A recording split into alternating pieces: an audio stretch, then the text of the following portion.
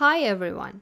Today we are going to learn how to draw a six-fold geometry pattern. By six-fold geometry pattern, we mean those geometry patterns in which you can identify either of these two 6-point stars. So the pattern I have chosen for you is this one.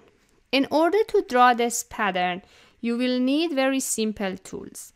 They are a pencil, an ordinary one, a pen in case you want to have the lines be very bold, an eraser in order to erase your mistakes, a ruler, it can be any kind of ruler, tracing papers if you want to transfer your final pattern into a watercolor paper or any kind of surface, tape. Also, you will need to print out one of these sheets which have been sent to you in the links provided in the website.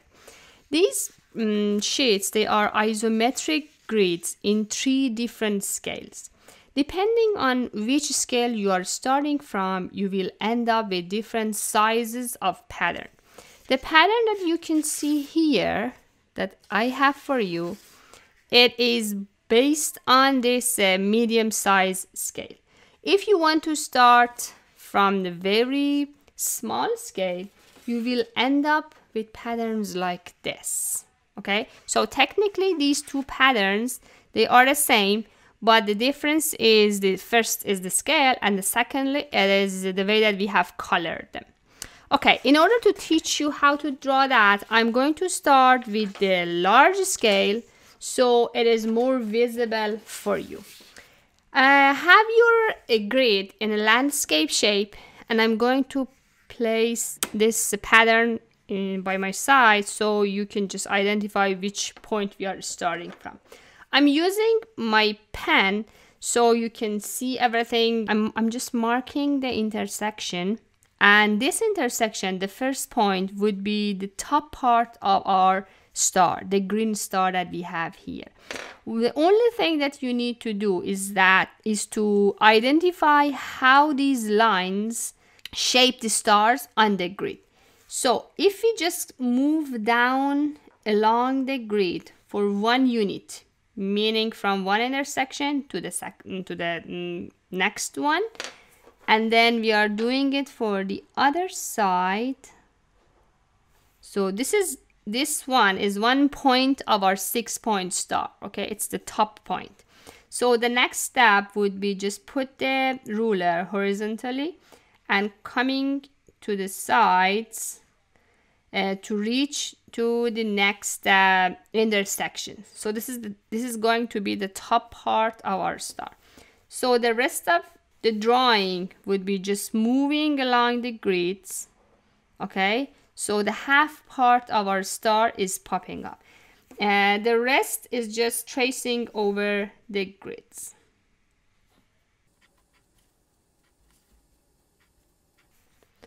Once you're done with the star, you will see from this pattern, the colored one, that around the star there are 6 hexagons.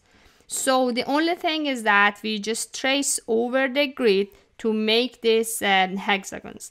I'm going to do the first one, as you can see it here. So 2 sides have been already traced over.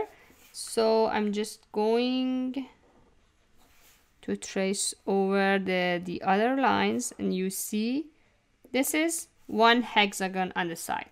So then the next steps would be to just identify the rest 5. Okay, so just follow me the way that I am doing it.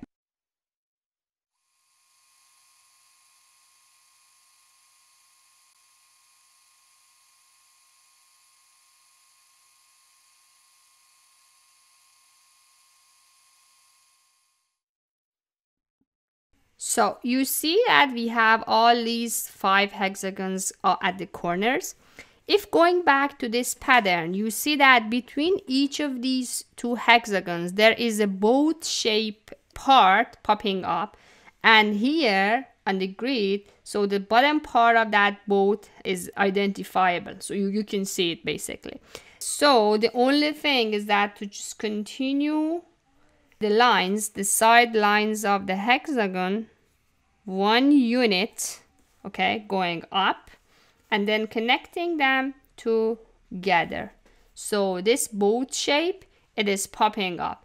We are going to do it for the other sides between each of these two hexagons.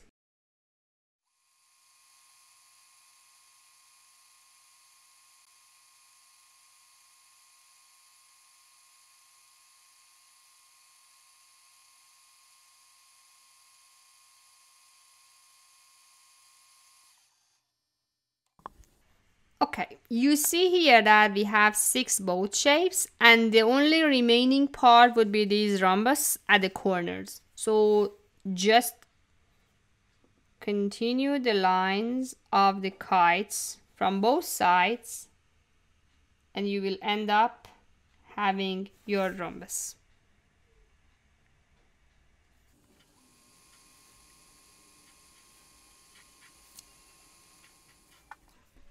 Okay, so if you go back to the colored pattern, compare these two ones together, you will see that the only thing is that to just repeat whatever that we did, and starting from this point would be exactly this point, the other side of the rhombus. So this rhombus is something which is sharing between two hexagons, and it is going to be repeated. The only part that you need to be a little bit careful about is this small, or let's say a bigger triangle here, which is close, or it is attached actually to this kite shape here. So I'm just doing this for you. You see, we have a big triangle here. And around this triangle, we have like 3 boat shape with 3 rhombus. So here, 2 of the rhombus has been popped up. We have a kite. So the other 2 kites and the remaining rhombus, you're going to draw them.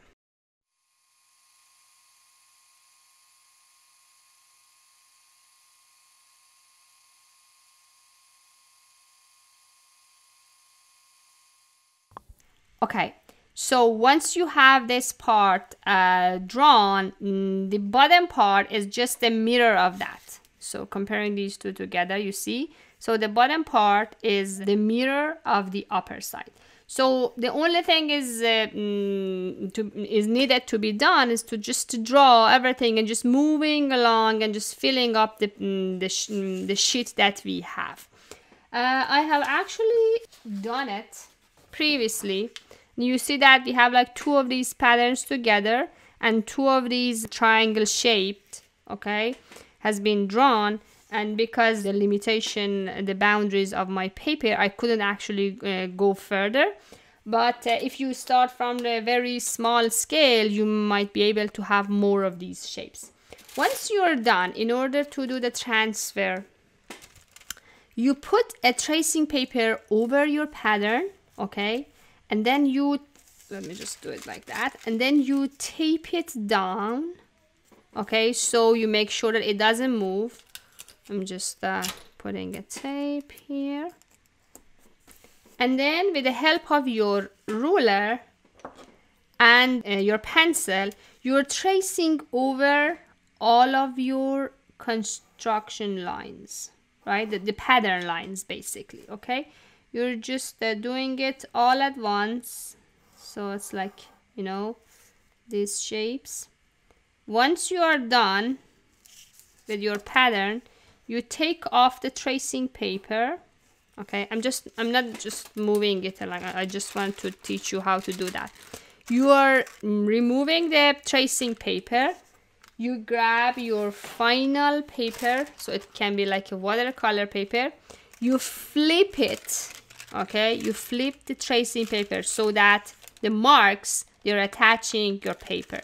You tape it down again, and with the help of your nail, it can be just your nail, or like your the edges of your ruler, or simple teaspoon or a tablespoon. You just rubbing over all of these traces, so your final pattern will be traced on your paper, and then you will be able to color that. I hope that you have enjoyed drawing this pattern and coloring it at the end.